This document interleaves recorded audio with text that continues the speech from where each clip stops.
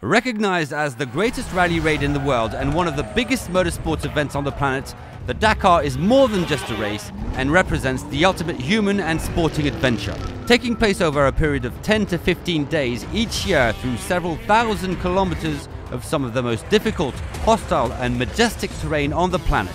The event brings together both amateur and professional competitors in a test of human endurance and spirit.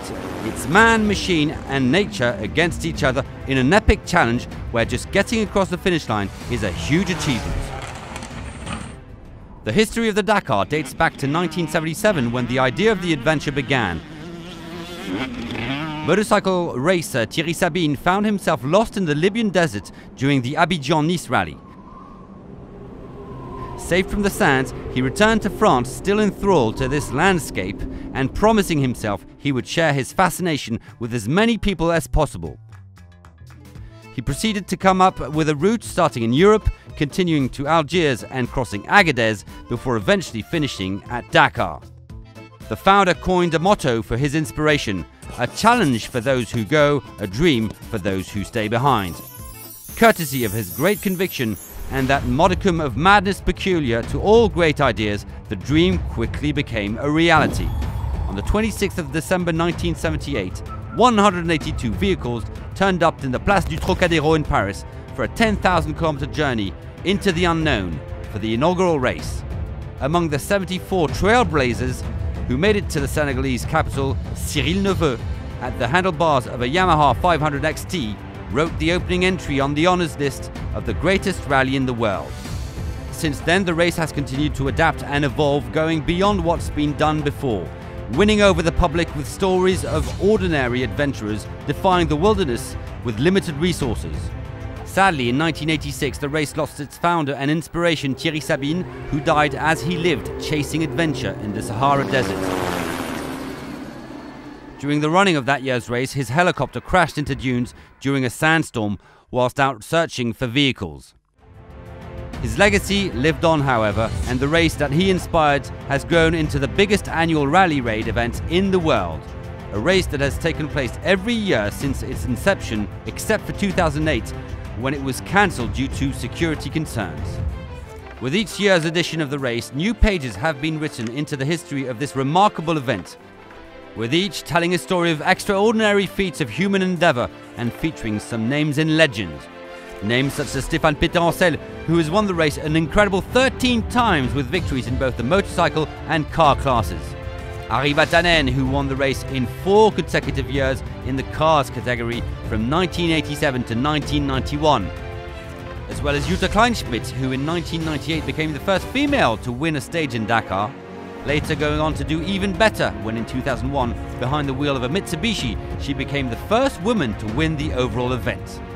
Looking back, it is a history that to date can be divided into 3 distinct chapters, shaped by the lands through which it has journeyed and the people it has touched. From its early and inspired beginnings journeying out of Europe and into the harsh yet beautiful conditions of the African continent, the race grew in legend and stature, spanning 30 countries and winning over fans and competitors alike, all bound by a spirit of adventure and willingness to journey into the unknown. The success of the event and its growing worldwide popularity, however, also brought with it growing security concerns. This culminated in 2008, when the dark shadow of terrorism cast itself over what would have been the 30th edition of the race, forcing its cancellation that year. However, the spirit of the Dakar, which had its origins on the African continent, was to live on elsewhere. 2009 saw the Dakar rise from the ashes, reborn on the South American continent and lovingly embraced by the millions of loyal and passionate motorsport fans that live there. It was a chapter that lasted a decade, in which time the race crossed the continent from the Pacific to the Atlantic, spanning Argentina, Chile, Peru, Bolivia and Paraguay. Each year, legions of fans, about 4 million, lined the roads of Dakar to watch competitors battle to the unique and challenging conditions of the South American landscapes. From vast deserts to amazing highlands, salt flats and floods, the land of the people of South America firmly etched their place in the history of the Dakar. 2020 marks the beginning of a new chapter in the Dakar history, with the race now shifting to the Middle East. The desert sands of Saudi Arabia appear to look like a return to the origins of the Dakar, and it's set to write new tales of this legendary adventure. Although the race takes place over 2 weeks with one rest day in between, the Dakar actually begins well before the starting podium and represents a huge logistical and technical challenge. 1 month prior to the event, many of the vehicles competing in Dakar, including those of the race organizers, are shipped together from France to the start in the host country. About a week prior to the start, competitors and organizers arrive in Saudi Arabia. This is followed by what's known as scrutineering. Taking place over 2 days prior to the event, it involves both an administrative and technical component. The administrative requires all competitors submit to a whole host of regularity obligations, such as checking of licenses and medical forms, whilst the technical part involves the reviewing of competitors' vehicles, such as navigation and safety equipment. The scrutineering phase also enables competitors to make any last-minute adjustments, such as fine-tune the settings, double-check all the nuts and bolts, and finish welding the subframes.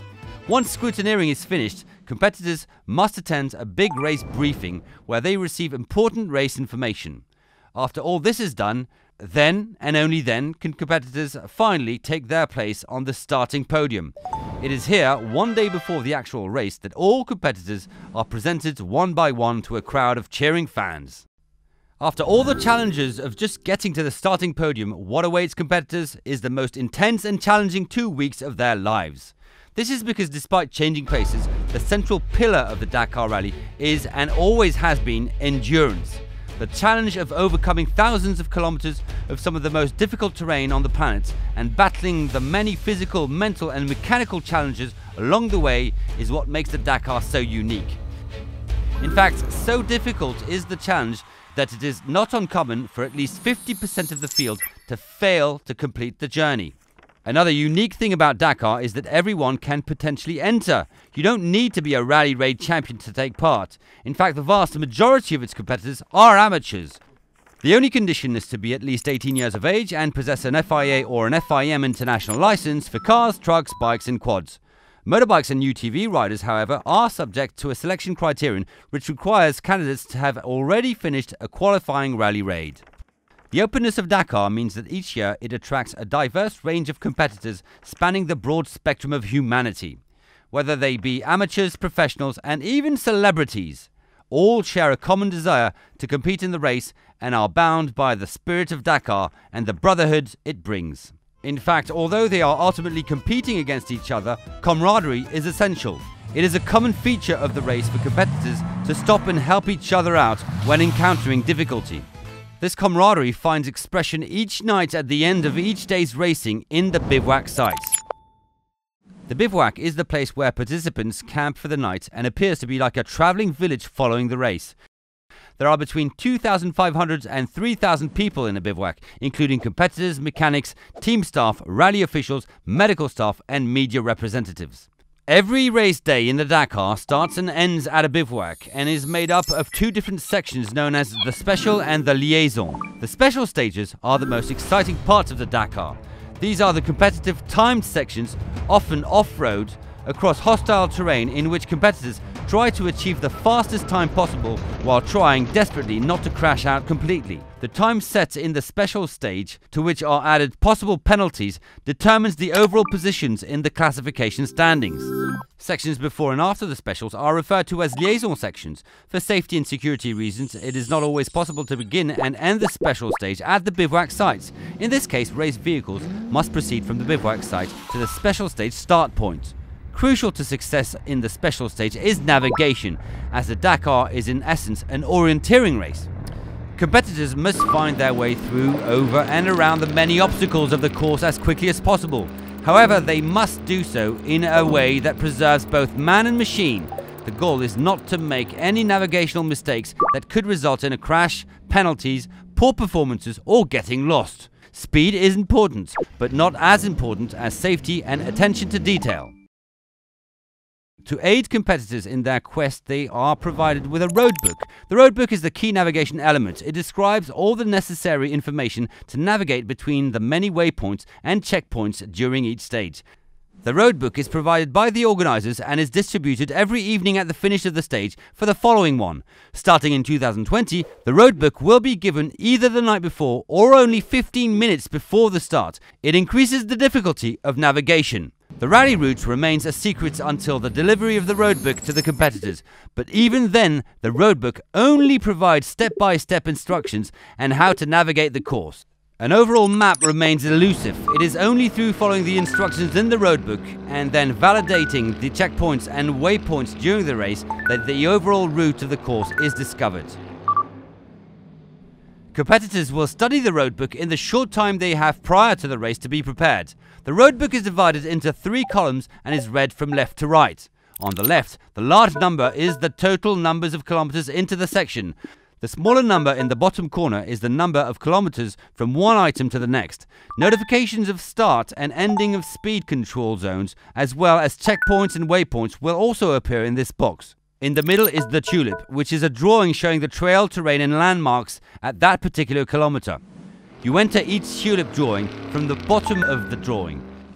On the right is an observation giving more information about that tulip, such as its cap or compass heading, the relevant speed for speed control zones, and whether or not there is a waypoint marker in that section.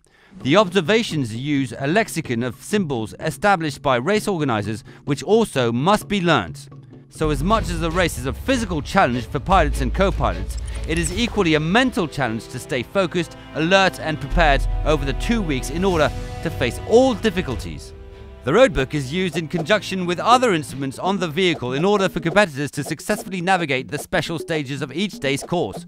Whilst the type of equipment and configuration may differ between vehicles, generally all vehicles will have the following: an ICO or resettable digital odometer and speedometer that keeps track of distance travelled, a compass to provide cap headings, an alert system known as Sentinel that alerts competitors to the presence of other vehicles, a GPS unit supplied by the organisers that gives location data and is set up to guide competitors to waypoints once they reach a certain radius, validating them once reached, and a safety instrument and beacon called an Iritrack. Despite the solitude of competing in the Dakar, competitors are never completely alone. During the race, real-time data is transmitted back to the race headquarters located in Paris, known as the PCO. This enables to monitor positions and track competitors, taking action if there is a potential problem. For instance, if a competitor hasn't moved.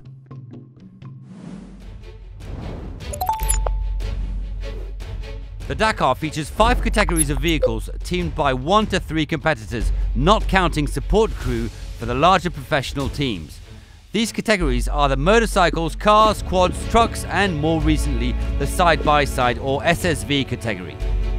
Whilst these categories do feature professional teams with backing from large auto constructors who see the Dakar as the ideal testing ground for their vehicles and prototypes, the majority of the field comes from the amateur ranks or privateers. However, whether it be factory cars officially entered by constructors to buggy prototypes assembled in a garage by an enthusiastic amateur, the Dakar has always been for those that compete more than just a race. It is and remains an adventure into the unknown and a journey of self-quest, transforming participants from inside out and thrilling generations of fans for over 40 years.